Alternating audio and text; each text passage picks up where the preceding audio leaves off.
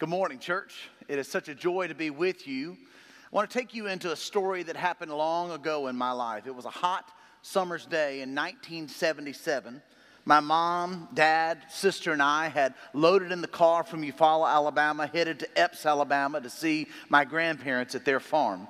And when we got there, we were so excited to spend that time with them. Well, it was my chance to feel like Huck Finn whenever I was there, whether it was hunting or fishing or riding horses, whatever. This was that time in the country that just took me back to kind of salt of the earth places. But my sister did not enjoy all those things as much as I did, to be clear. And my mom and my dad and I had gone out fishing. My sister stayed back at my grandparents' house, so therefore, my little brother was not born yet, so I had my mom and dad all to myself in that little John boat on the pipeline pond. It was an incredible moment as I got into that boat with them, and I was just a bundle of excitement and energy, and we got out on the water, and we had no sooner got to the middle of the lake or the pond than I had the munchies. And one of the best parts about going fishing in that little John boat of my grandparents was always we would take a cooler with us, and we'd have some cold Coca-Colas, and we'd have some Snickers bars and some little peanut butter crackers. I had already broken into those by the time we were to the middle of the pond. And from there, I had my Snickers down, and my Coke was mostly gone, and I was fidgeting back and forth with all the sugar rushing through my body and the excitement of the moment, looking to mom and looking to dad, who was going to catch the first, or actually who was going to hook the first fish that I would be reeling in.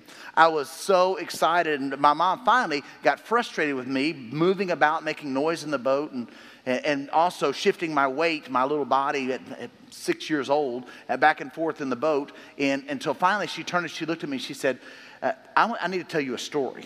And she launched into this elaborate story she made up, I'm sure, on the spot about a little boy who was in a boat with his parents on a pond just like this and had rustled back and forth and tipped the boat and knocked their parents and the little boy into the pond, and the moss had come up around, and I'm looking over the side as she tells the story and seeing the moss approaching the boat, and moss had come up and wrapped around the leg of the little boy, and he had drowned because he had not stayed still on the boat.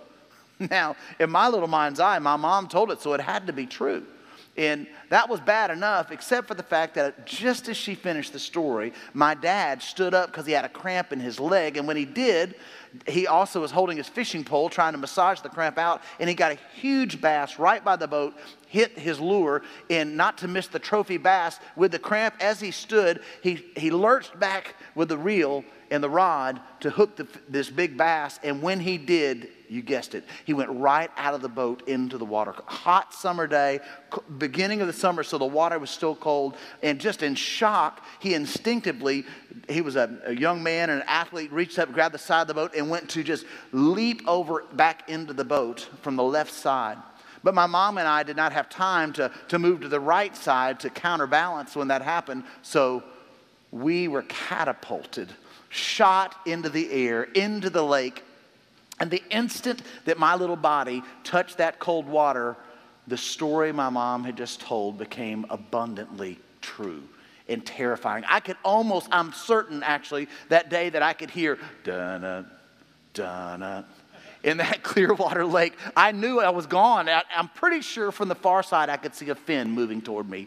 This was just a few years after Jaws had come out. And so instinctively, I levitated up somehow and was on top of my mom's back, somewhere around her shoulders, and was all the way up above her, and she's treading water trying to swim, and her little 6-year-old son is up on top of her trying to save his life, because I knew if I got past about mid-back on my mom, I was a goner for sure.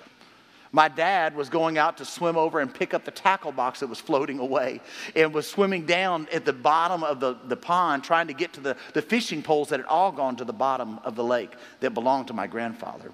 Well, with that, my mom began making her way to the side of the lake, and we got all the way there. And then I moved from being fearful of Jaws coming to get me to remembering the number of times we had been to the pipeline pond, and right along this dammed up side of the lake, this bank that was pretty steep, I remembered all the water moccasins I'd seen on these banks, hanging out on the banks and hanging out on the limbs of the trees. I was terrified.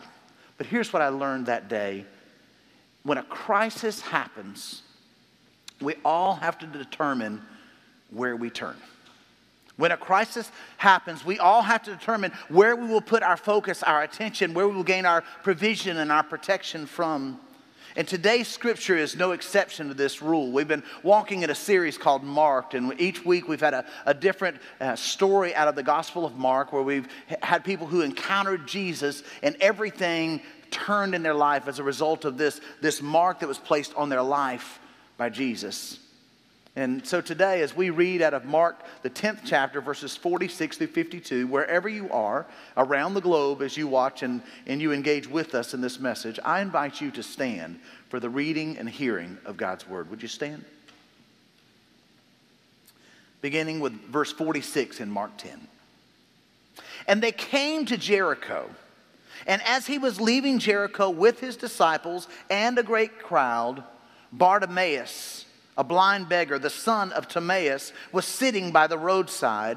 And when he, Bartimaeus now, heard that it was Jesus of Nazareth, he began to cry out and say, Jesus, Son of David, have mercy on me.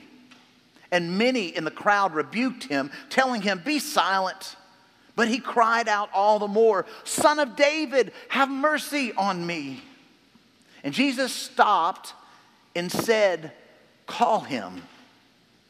And they called the blind man, saying to him, take heart, get up, he's calling you. And throwing off his cloak, he sprang up and came to Jesus.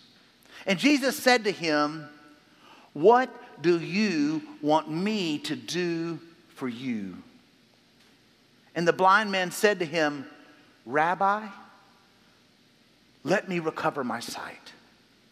And Jesus said to him, go your way, your faith has made you well. And immediately he recovered his sight and followed him on the way. This is the word of God for the people of God. Thanks be to God. You may be seated. Here's the question I want to begin with today is simply asking you this. Is your ask equal to the capacity of the one you're asking?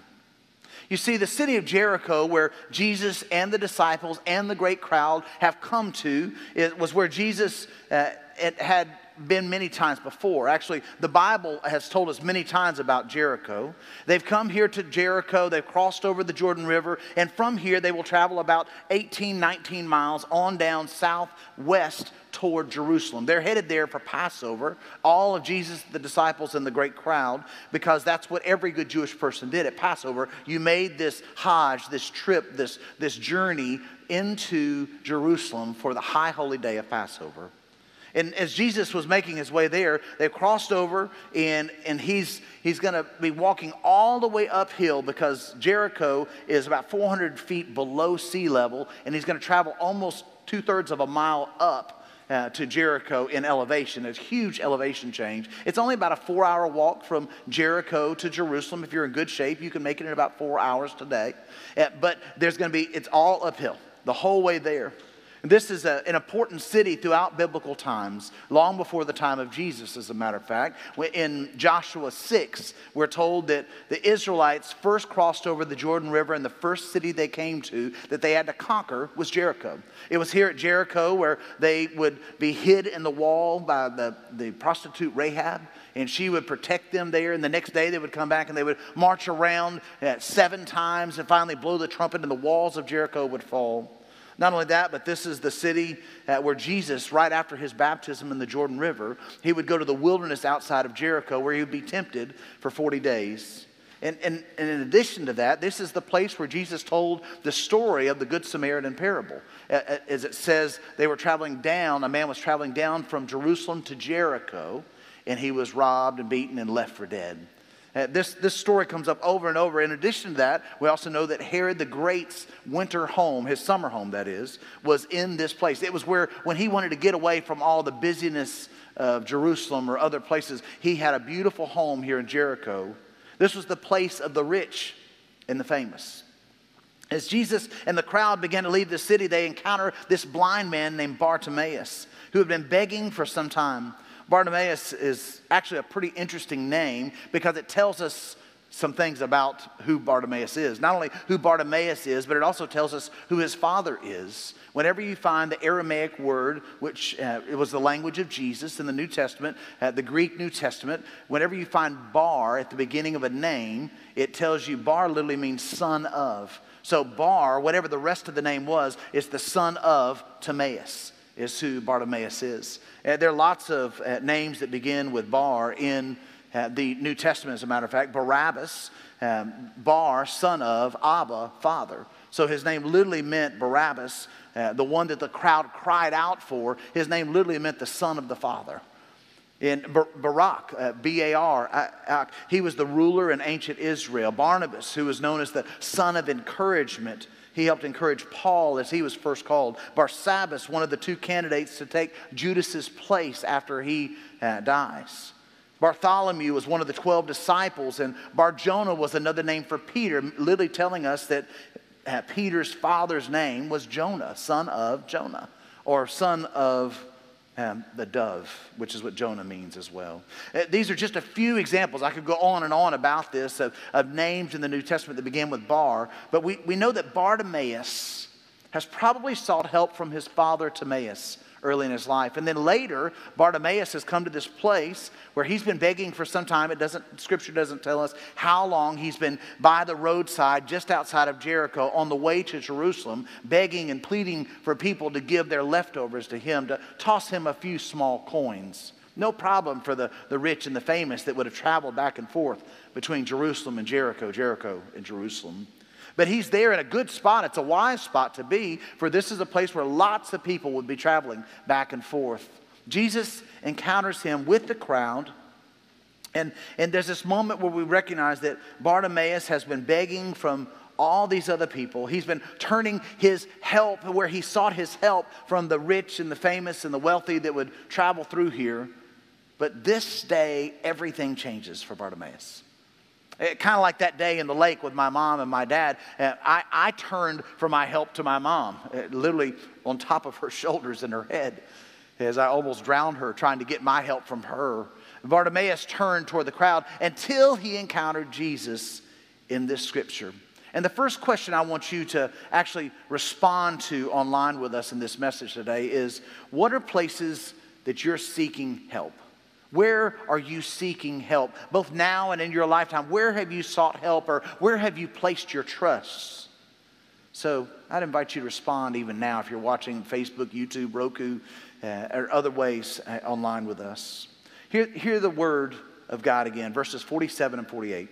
And when he heard that it was Jesus of Nazareth, he began to cry out and say, Jesus, son of David, have mercy on me. Many rebuked him, telling him to be silent, but he cried out all the more, Son of David, have mercy on me. Bartimaeus was a persistent pleader who would not hush up, no matter what the crowd said. These were the same people from whom he would be begging tomorrow if the whole crying out for Jesus didn't work out. Jesus didn't silence him like the crowd tried to do. At least in part, Jesus didn't silence him because he was speaking the truth. When he literally cried out, Jesus, son of David, have mercy on me, he proclaimed a great deal. Ironically, this blind man Bartimaeus saw more clearly who Jesus was than many of those in the crowd who were following along with him. The seeing crowd had still their eyes veiled of seeing who Jesus was, while blind Bartimaeus saw much more clearly that he was the Christ, the King, the Messiah King, literally is what he was saying when he said, Jesus, son of David, you are the Messiah, you are the King. The prophesied lineage of David is here and now. The crowd that he would have to apologize to later for not hearing what they said, for ignoring what they told him to be quiet. It would be this moment that he determined, I'm going all in with Jesus. Because while there would be thousands, maybe tens of thousands that would pass this way across the Jordan, through Jericho, down to Jerusalem for the time of Passover, no one else could heal him physically, emotionally, relationally, spiritually, and eternally like Jesus. He determined that he would go all in with Jesus alone. Years ago, Paul Harvey told a great story about a 3-year-old little boy. And a little boy had gone to the grocery store with his mother, but before they ever got there, and I've done this, when I read this story, I kind of laughed this week as I thought about, I was the little boy in this story, and I've also been the parent in this story. But the mother told the son before they got to the grocery store, do not even ask, when we get to the store, you cannot have any chocolate chip cookies today. So don't even ask. It's not going to happen. Just let it go from your mind. But sure enough, they got to the store, and the little boy did fine as they went up and down the produce and the milk and all the different sections until they got to the cookie aisle. And he looked as she tried to quickly go by, but he saw the chocolate chip cookies on the shelf, and he said, Mom, can I have some chocolate chip cookies? And she said, I've already told you the answer is no. There will be no chocolate chip cookies this day. And he just kind of bowed his head, and as they went on by, and she went to pick up other things, she got the bread, and she got the soups, and she got the frozen foods, and she, oh, there's something back on that aisle, I've got to go back through. And so she went back by, and sure enough had to go buy the chocolate chip cookies again. And he said, Mom, there they are, the chocolate chip cookies are right there. Can I have some chocolate chip cookies? Please, Mom, please, Mom, can I have chocolate chip cookies? She said, son, I told you before we ever got here, before we ever walked into the store, there will be no chocolate chip cookies happening today. So just let it go from your mind.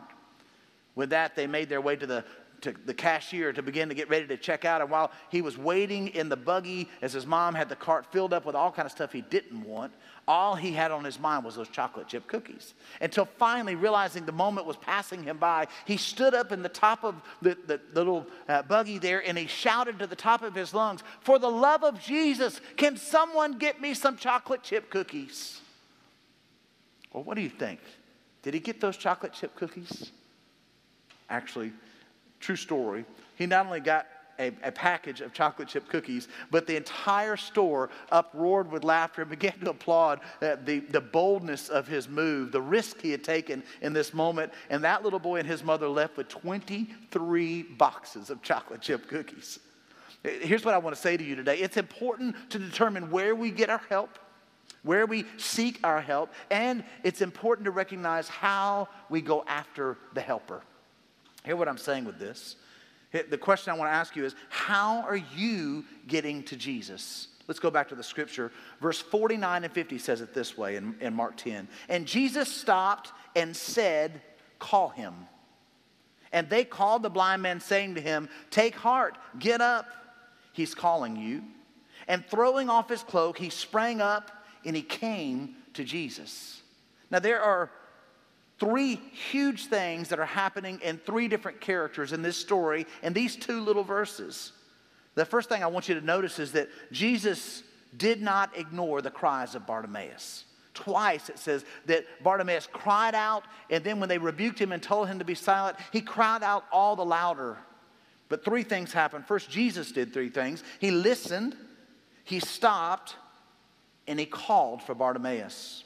The crowd did three things as well. They told Bartimaeus these three things. Take heart, get up, he's calling you. And while it's important what Jesus did, and it's important what the crowd said, the part that I want you to really zero in this message with is what Bartimaeus did. There are three huge things that Bartimaeus does here that I think we can learn from and seek to emulate in our lives as well. Bartimaeus did these three things. He threw off his cloak, he sprang up from his seated position, and he came to Jesus. What's so special about throwing off his cloak? Well, I want you to consider that this is the cloak that he would have used to warm himself at night. This would have been his comfort and his shelter. This was the cloak that during the day he would have taken off in the hot sun, and he would have placed on the ground, and he would have pulled it around as a place to collect the alms or the loose change from others as they passed by. This was his collection offering plate, if you will.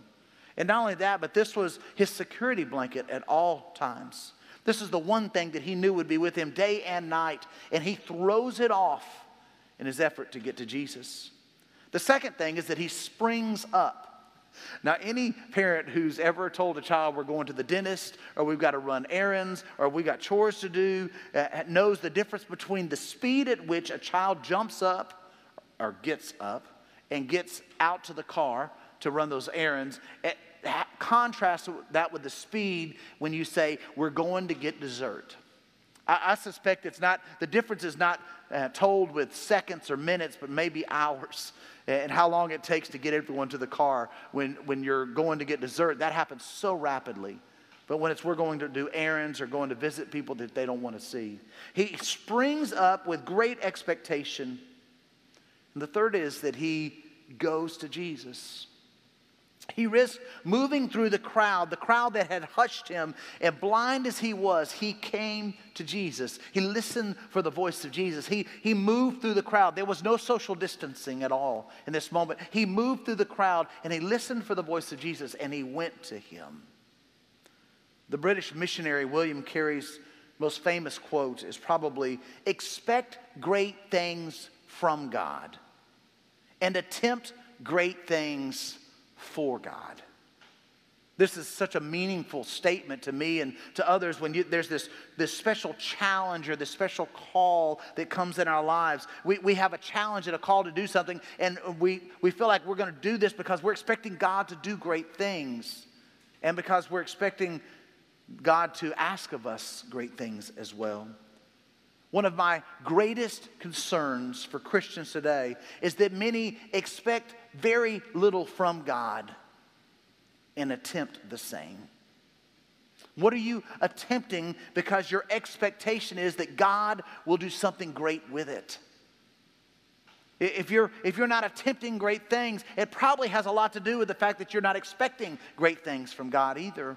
I would say to you that one of the reasons we served 350 children this last week at 7 different apartment complexes in Chalkville school system is because we expect great things from God. I suspect the reason that we will be doing that again this coming Monday and Wednesday and Friday is because we are expecting God to do great things. Now, look, we've got to be careful and wise, and we've got to be responsible on that. We'll keep social distancing appropriate. But it cannot keep us from attempting great things for God. We do need to be responsible, but we also have a call to be responsive. We have this ability to meet needs. When I heard that they were shutting down schools for the rest of the school year, my mind quickly went to the 80% of children in that school system, in that largest elementary school in Jefferson County. 80% of those kids that are on free and reduced lunches and breakfasts each day. And that it may be the only meals they get. We had to go into action. Now, the responsible part of that is that we're not allowing, if you're over 65, you cannot serve with us for that. That's not us being responsible. It's because of recovery rates there. If there's a need in your life or the lives of those you know and love, if you will just email us at need@clearbranch.org, we want to help meet that need. If you're over 65 and you're at home and you don't need to be going out right now, then you email us at need@clearbranch.org, and if there's groceries to pick up or if there's yard work to be done, we want to be responsive to helping meet that need.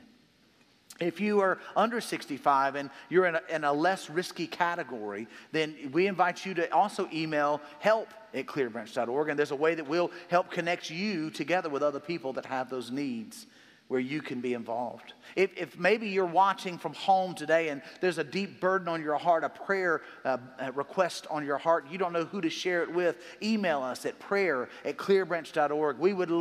We have hundreds of people that would love to agree with you in prayer. Or maybe you're a prayer warrior and you don't know how to use that gift of prayer. Well, if you'll email prayer@clearbranch.org and say, I want to be added to the list of those that are praying for others, we would love to add you to that list as well. I'm so grateful that some are attempting greater and greater things for Christ.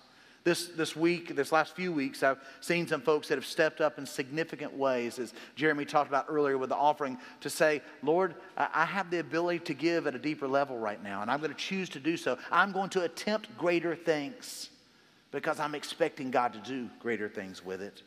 Or maybe you're sitting at home and you're longing for community and you're saying, I wish I was in a small group. I long to be in a small group with other people. You can do that online. You can join us by emailing smallgroups@clearbranch.org, and we'll help knit you together. Actually, all of our small groups right now are online.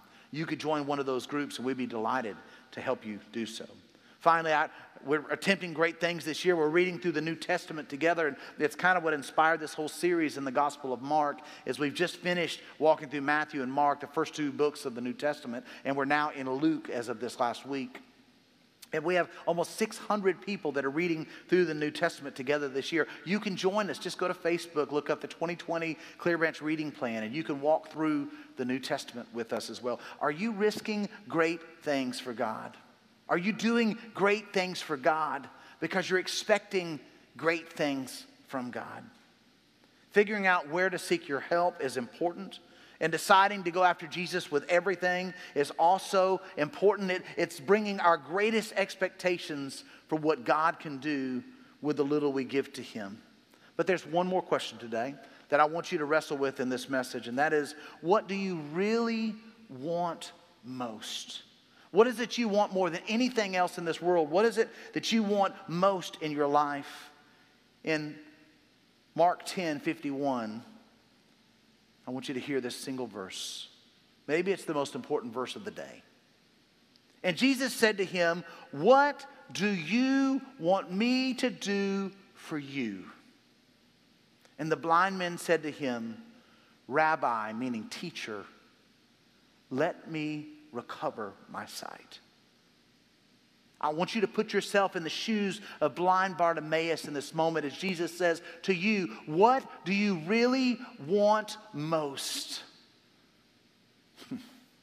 I want you to hear Jesus ask you that question. As a matter of fact, I want to challenge you to post whatever that answer is in your life. I dare you to post that in our group here today of those watching online. What is it you most want Jesus to do for you? In that boat, when I started out with my mom and dad on the Pipeline Pond, what I really wanted, I thought most, was to catch fish. But as soon as the boat tipped over, what I wanted most was to survive and thrive. I wanted the protection of a heavenly parent. What is it you want most? And if the answer for you is too intimate to put out there for the world to see, you can email it to me at vstafford@clearbranch.org, and I promise to pray for you by name and for that prayer request specifically. It would be my joy and my honor to do. But if you want it to be prayed over by masses, if you will just post that today, we'll make sure it gets on the prayer chain as well. Yesterday, I had the privilege of interviewing an incredible couple in our church who shared their story with me of what it looked like for them to cry out to Jesus. And I invite you to watch it now. I'm so honored to be together today via Zoom with Steve and Karen Dickey. When I got to Clearbranch 7 years ago, it was very clear that they were a powerful family, not just in our church, but to the family of God, and very, very much have become very special to me and my family. And so today, I want to ask them three very important questions. Steve and Karen, I'm asking you three very important questions. The first is this. What were places in your life, in your marriage, where you originally put your trust? I think definitely I put my trust in myself, unfortunately. Yes. I know with my business was all about what I could do. I never prayed for God's guidance and God's direction in my business. It's something that I thought, well, I can handle this. I don't need God for this. I've got it. You know, it wasn't but a number of years of doing that God decided, hey, it's time. What caused you to finally say, I'm going to go after Jesus with everything I've got and put all my trust in him and him alone? I was running a business and pressures were mounting, and I started blaming God. I was angry at God because I saw things going in a bad direction, and I got really stressed over it. And as a result, I made myself sick. I had a condition, a heart condition. Yeah. And I wound up in the hospital. Karen and I wound up moving to Birmingham so that my parents could help take care of me. Yeah. And I could go to UAB. They could try to figure out what was wrong with me. Yeah. And so I was on my back for 6 months in bed. I spent a week in the hospital. Once he became so sick, we found out it was an autoimmune issue. Yes. And that it would just have to decide when it was going to go into remission. Wow. So the whole first year I worked those 3 jobs, and I remember I would go from one to the next. I worked 6 days a week. I did take Sundays off to be with family. Yeah. But I was on Interstate 459, driving down the road about midnight, coming home. Yeah. And I just was at my wit's end. I was just, the pressures were so tough, and I was so worried about him. And he was just kind of out of it at that time. He was so weak, and he couldn't handle anything that was coming his way. Yeah. And I just literally, it was a literal Jesus take the wheel moment. I just threw my hands off the wheel and said, Jesus, you have to take this. It's so much bigger than me. I can't do it anymore. I'm just, it was just beyond anything I could handle. Yeah. So I just got this peace the rest of the way home.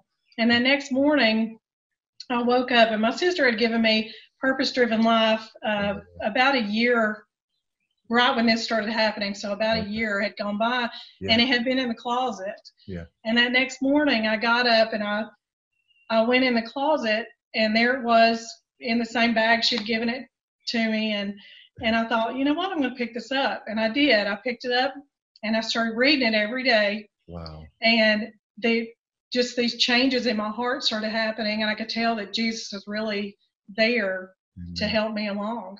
Amen. And so Steve started seeing the changes in me, and he came along behind and started reading that book too. And the rest is kind of history. But it's hard sometimes to continue to remember that our trust has to stay in Christ. How do you today continue to put all your trust in Jesus and on Jesus when there are days that you could think, look, the business is doing well, life is going well, we know how to do this, we got this?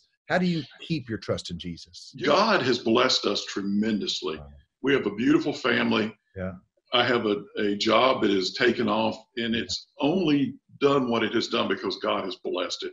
And it's hard to explain the difference in our lives now in the way it was. Yeah. When we were looking to ourselves, it was an empty feeling. It was an empty life. Yep. But now that Jesus is the goal, now that we have our eyes focused on him, everything takes on a different meaning, and it's so much more important. My prayer for all who watch this interview, this testimony, is that whether you are in a season of blessing, that it's easy to see the blessings, that you'd realize where they come from, or if you're in that season where you're throwing your hands up and saying, Jesus, take the wheel, that either way, that you'd recognize that Jesus is sufficient, and he is the one who will give us what we need, more so than anything else can or will. Thank you, Steve and Karen, for sharing. God bless you. Thank you. Thanks. In the early days of ministry in the mid-1990s, I was a part of a great movement called the What Would Jesus Do movement. And I probably gave out thousands, maybe tens of thousands of those little WWJD bracelets.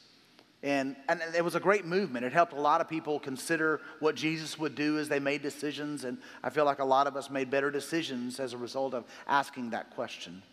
But today, the question I want to ask is not what would Jesus do? Perhaps the best way we could ask the question today is, what has Jesus already done? What has Jesus already done in the lives of others? What has Jesus already done in our lives? What has Jesus already proven to show that he's the one in whom we can place our trust? Let us pray. Lord, forgive us. Forgive us for trying to find our help in everything but you. Forgive us for hesitantly and reluctantly coming to you. Forgive us for expecting so little from you and risking even less.